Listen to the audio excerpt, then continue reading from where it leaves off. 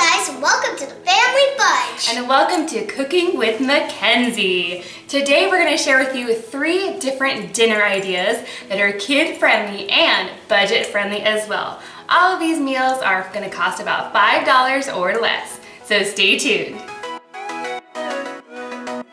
Before we start this video, make sure you're subscribed and give us a big thumbs up. On today's video, we're super excited to be collabing with our friend Kim over at the YouTube channel Free to Frugal. Over on her channel, her mission is to motivate and inspire others to live their best life on a budget. So she's all about saving money, so definitely check out her video. She's also going to be sharing a $5 dinner idea, and it's definitely going to be a challenge. So let's get started. First up, we're going to be making something that every kid loves. Pizza, but with French bread. That's right, we love pizza, but ordering out can get expensive. French bread pizza is not only fast, but it's so economical, and you only need a few ingredients. Time to make the pizza. First we have some French bread. Yes, our store has these on sale for just 99 cents, so it's a really good deal. We also have some cheese. Now we're using the Italian style, so there's mozzarella and Romano and Parmesan all in there. And this bag was about $2, but we're not going to use the whole thing, so it's definitely going to be a cheaper way to go. We also have some pepperonis. Now I really like the turkey pepperoni. It's not as spicy, it's definitely not as greasy. This bag was just over $2, but again, we're not going to be using the whole bag, so it's going to make it economical. And lastly, we're also using some store-bought pizza sauce.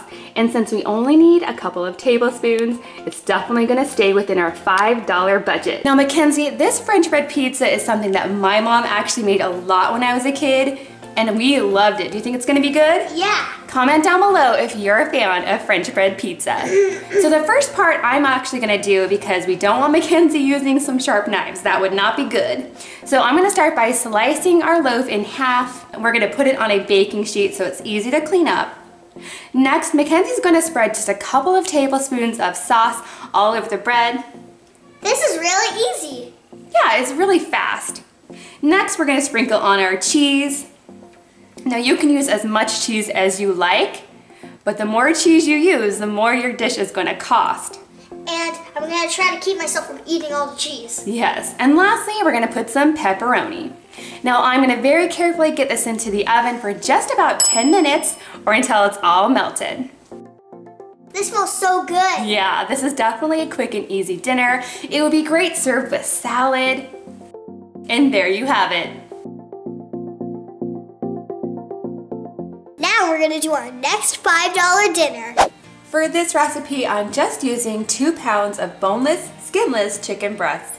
And I actually got these for 99 cents a pound from Zaycon Fresh. Now, if you're curious about Zaycon Fresh, I'll go ahead and leave a link in the description box, but everything I've gotten from them so far has been excellent. I highly recommend them.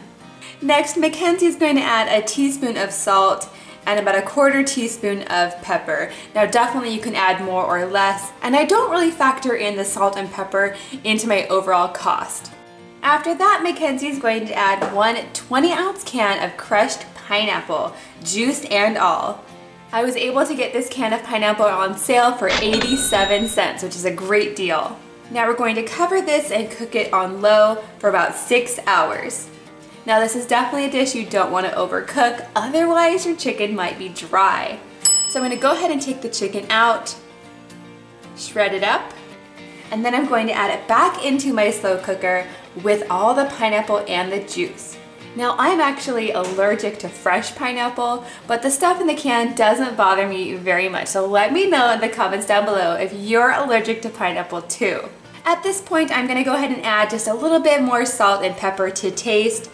And then I'm going to add about half of this bottle of barbecue sauce, which comes to about $1.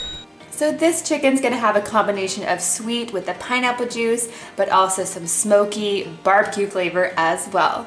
And then you just mix it all up. Now you definitely could serve this over some rice, but today I'm going to put it on some hamburger buns because I got these on sale for 88 cents, which is such a good deal. And you can even add more barbecue sauce if you prefer. Our last recipe is breakfast. Because we love breakfast for dinner, don't we? Yeah.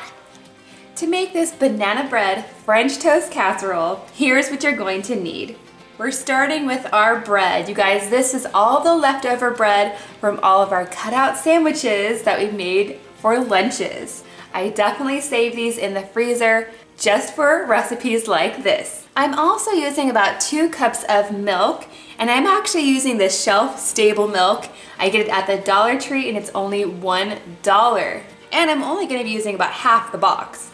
We're also using 6 eggs, which are about 1/4 a piece, a few shakes of ground cinnamon, 1/4 cup of brown sugar, 2 bananas, and about 1/3 cup of melted butter. Now these other ingredients I actually already had, so I didn't need to purchase them at all. And I'm only using a little bit of each, so the cost isn't gonna be a lot. So we just finished adding our milk to our mixing bowl. Next we're gonna crack the eggs. This is a good time for McKenzie to practice. Let me know in the comments down below if your kids are good at cracking eggs or not. We're still learning around here. McKenzie's going to mix this up for me. And then we're also gonna add our brown sugar and our cinnamon and the butter. Now because this bread has been in the freezer for quite a while, I do like to spread it out on a baking sheet and pop it into the oven for a few minutes to toast it up. This definitely helps the bread taste fresher. So now we're ready for our bread. It's been toasted and it's cooled down. Now Lily's helping me to tear it up and get it into our pan. This is a 9 by 13 pan. And this is about 6 to 8 slices of bread. Now if you don't have crust like me, you can usually find a good loaf of bread for about $1. Next, Lily's gonna try her best to slice up our bananas. She does such a great job. And we're gonna add those to the bread. Next, we're gonna pour our egg mixture all over the bread. And I'm really gonna try my best to make sure that every bit of bread gets some of this egg mixture. Now if you wanted to, you could stick this in the fridge for a couple of hours just to let the bread really soak up all the liquid, or you can cook it right away. It's totally up to you. Now we're gonna add this to our oven. We preheated it to 350 degrees and it's gonna take about 20 minutes. Now you can serve this just as is and you will be right at $5 for this dinner. But if you have some things in the pantry and fridge, you can definitely doctor it up. I found a can with some whipped cream in the back of my fridge, so I'm gonna add that. And I'm also gonna add a few more slices of banana. Yum, you guys, it is so good. I really like that some parts are crispy and some parts are soft. It's a great combination. Make sure to give this video a big thumbs up. And don't forget to go check out Kim's video over at the channel Free to Frugal. Thanks for watching and we'll see you next time.